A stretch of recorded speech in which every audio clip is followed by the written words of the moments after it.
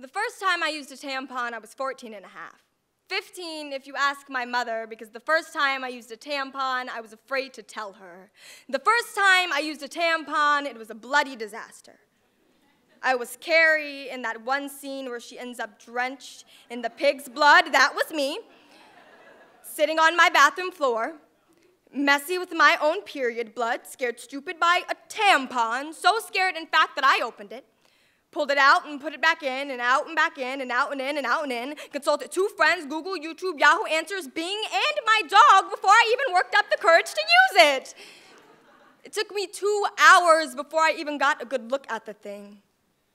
Upon seeing it, I realized it looked like a tiny bullet, and maybe that's when I started thinking my vagina a weapon.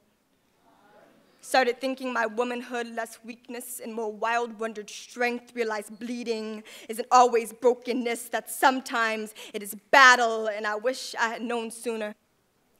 Or remembered when it counted, when he wanted to use my body as a place to lay down his heavy burdens, and I thought that I was too weak to fight back. I should have known that it would, that no matter how hard he thought he was, he could not make home out of it, that he would always be an unwelcome guest, would be greeted at the door with more than a warning growl, not to enter, but with the hell of a bite, because this thing has got teeth.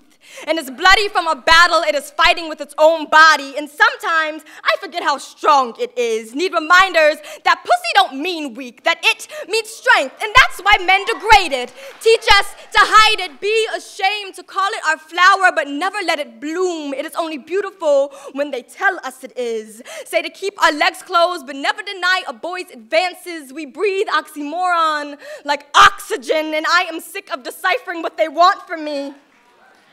In my body, in my vagina, I am sick of listening, of preparing myself for a war with a world that only wants me for consumption, but being too afraid to fight. Spent years aimed and ready to fire without ever pulling the trigger, and I will teach my daughter to be more militant than maiden, that she was born with a weapon between her thighs, but that it isn't what's between her thighs that makes her my daughter, and she can always fight back, that when someone calls her a pussy, to say you're right, that she is a mean, strong pussy with a nasty bite, that her pussy don't just grab back, it shoots.